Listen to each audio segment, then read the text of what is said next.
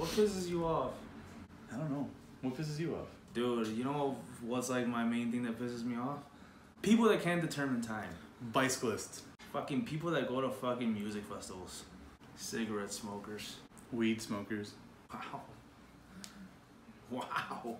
Like at the end of the day, I'm not gonna go kill someone that rides a bicycle. It sounds like you are. No. It's like that thing that gets you wet at the end of the day, you know? Oh man. People that vape. Annoying as shit. Losers! Oh man, people that play music on their phones really obnoxiously out loud. Get some fucking headphones. They come free with every fucking phone that you buy. Lyft/Uber drivers. What? It's a pet peeve. Like the drivers? Yeah. Why?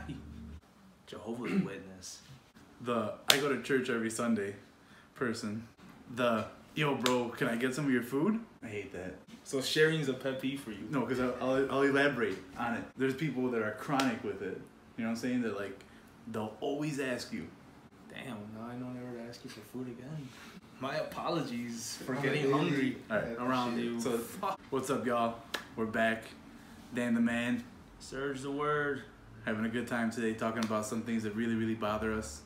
Like our pet peeves. Pet fucking peeves. Just saying pet peeves pisses me off. So one of the things that we collectively agree on is bicyclists. People who ride their bike in downtown Chicago, who think they own the damn road, drive like no one's looking or anything like that. They can go into any aisle, get hit by cars, and who cares? And everything is our fault, us drivers. I can't stand them.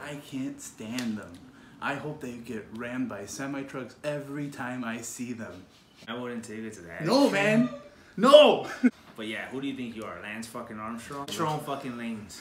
I want to talk about vapors. And nothing pisses me off more than seeing people with vapes. It's like, who do you think you are? A cloud of lies. What do you get out of it? Let me tell you what I get out of it.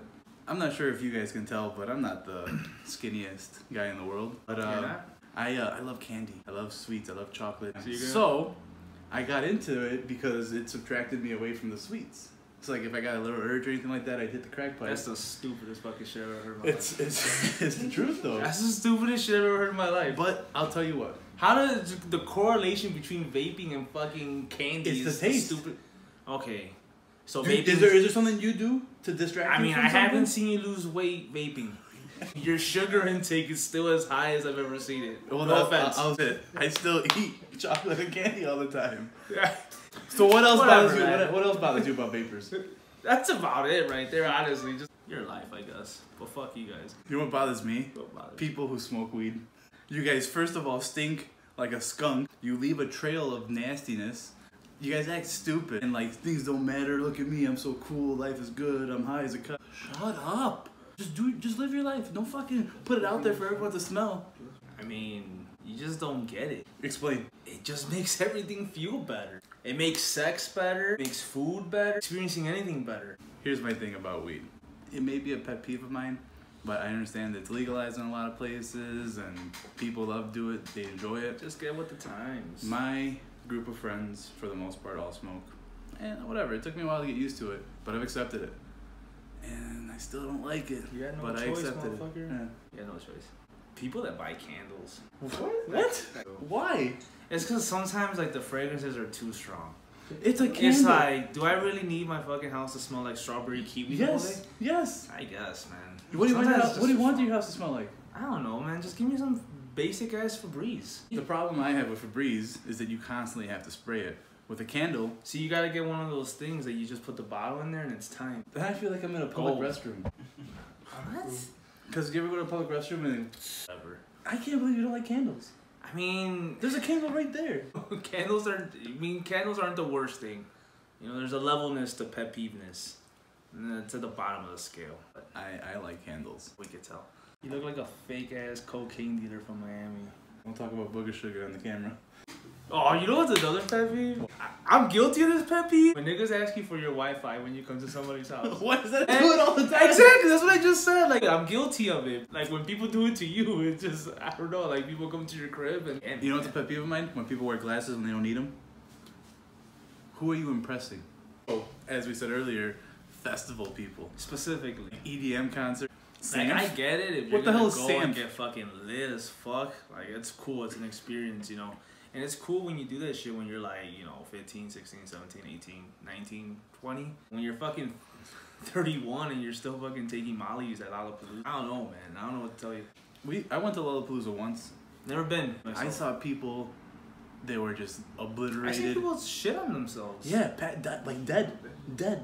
Why do you want to get like that? I mean, then again, you've never experienced that before. I've never, but You've never been on a molly before. No, never. Amazing. I've done it once.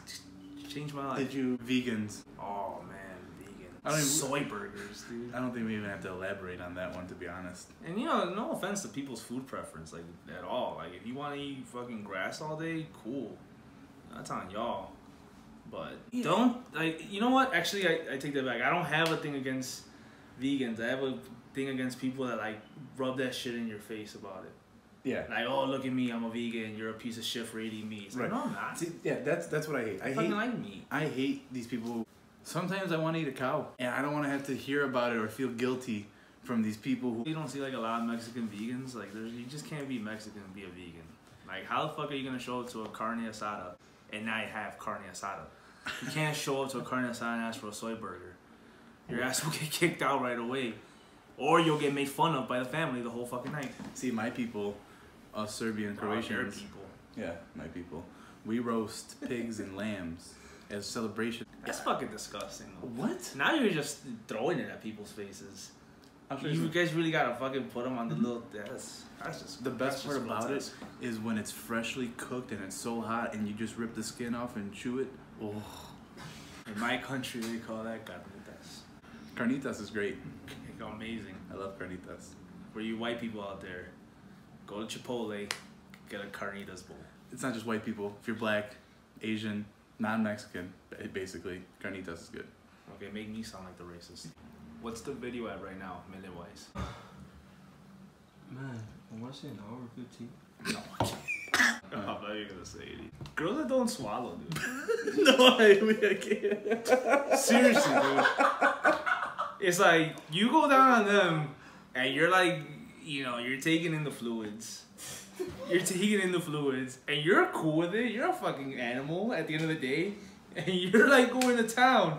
And you're telling me that when I'm done, you're not gonna return the favor? Pet fucking peeve right there. Pet peeve, work related. I work in a customer service industry. My biggest pet peeve is when you talk to somebody and they just ignore you. Like, absolutely walk right past you. It makes me want to grab them from the back of their shirt and beat them. Beat them. With a stick. Let me tell you something. People that can't calculate time, go fuck yourselves. Seriously. You know, it's funny coming from him. I've known him for a long time. And whenever I pick him up, I have to tell him when I'm a mile away. By the time I get to the house, he's still not ready.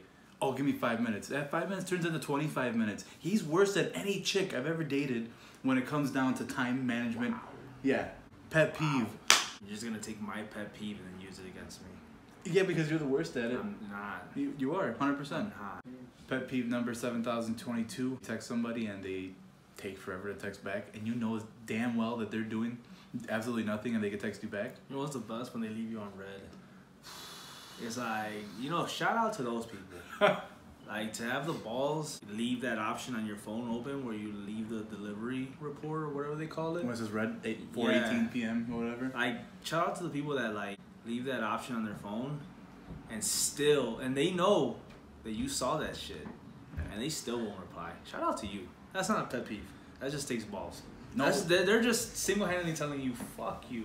I'm not replying to your message. If you're ever sad, just cut some construction paper. I swear to God, it'll cheer you the fuck up. So, I mean, there's plenty of pet peeves out there, and I know that while you're watching this, your mind's racing and thinking about all the things that bother you. So hit the subscribe button. There should be one right here.